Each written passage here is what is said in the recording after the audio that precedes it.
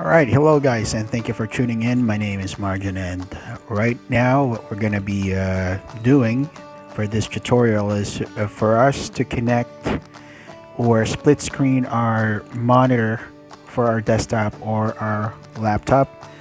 And I got here is my laptop, which is an Acer Aspire 5, and I'm going to be connecting it to a monitor here. A monitor, and we're going to be using a VGA adapter monitor for this. So some of us may actually be knowledgeable already about this idea, and maybe you're actually using it right now, so this video is not for you. But there are still some people out there that are still in the dark trying to find the answer on how to split screen their monitor. So if you're one of those person, then this video is for you. So don't forget to hit the subscribe button and the notification bell for more videos. So without further ado, this is what you actually need. First, you actually need this one right here. This is what we call a USB to VGA adapter. You can actually buy this from a nearest computer store. So that's again a USB and VGA, USB to VGA or VGA to USB monitor adapter. And this baby right here actually does include an installer right here.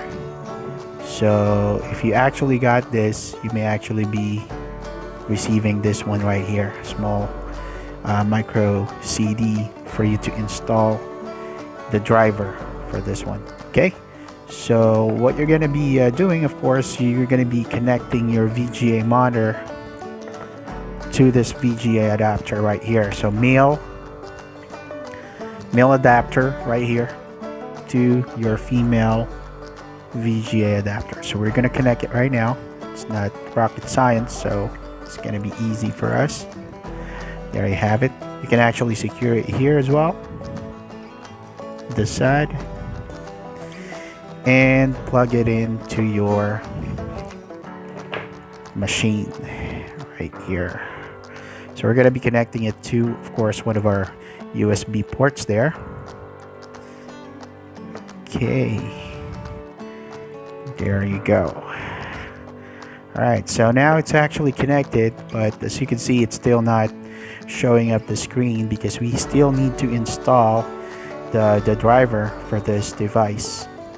Okay, so to install the driver on this device, you just need to pick up the document or the file within that particular disk that you received, and then you just need to run this. So here is the file that I actually got from that disk. I already extracted it from one of my computer that has a CD drive. And after that, what we're going to do is we're just going to run it as admin. And once you actually got it running, there you go. It's just going to be an easy step for us to install it real quick here. And there you have it. It's installed. Once it's installed, you can actually easily see right away. It's going to go through the other screen on your dual split or dual monitor or another monitor that you actually connected with that funky adapter that I mentioned. So at this point, we actually have dual screen right now showing on our monitor, as actually seen on the video there. And what we're gonna do, you can actually change the display settings there and identify which one you actually want to put as your primary monitor. Okay, extend this display. There you go.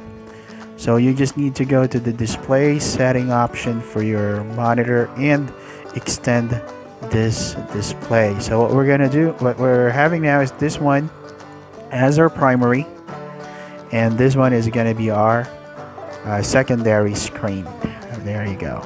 So if you're going to be playing something in the screen here, you can actually just For example, you have a PowerPoint presentation you want to access and you want to show it on the other screen. That can be done.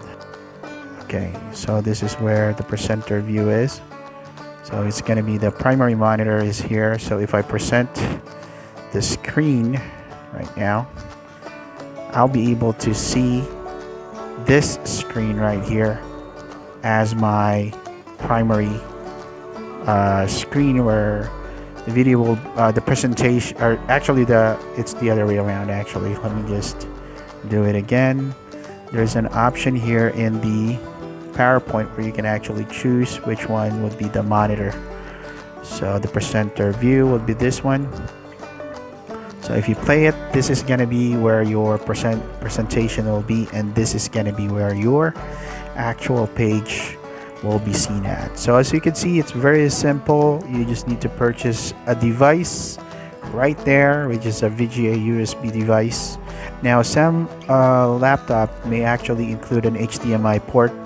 You can also use that, but of course you're not going to be using this one. That's going to be another video for us. But you're going to be using an HDMI port, or some video or some of the LCD monitors right nowadays actually do have an HDMI connector. That is where you want to connect it, and you can actually just plug it in directly to your laptop. But for this setup, since we don't have an HDMI port for this laptop, and we don't also have an external or an additional VGA adapter for this laptop, you actually will be needing a VGA adapter to USB, and that should be the one that we'll be using for that kind of setup. So I hope this short video is able to help you out find the solution with your concern. And again, please don't forget to hit the subscribe button and notification bell for more videos. If you have any comments or suggestions for the next videos, you can let me know, and we'll make it happen. So again, thank you very much for tuning in. You have a good one. Goodbye.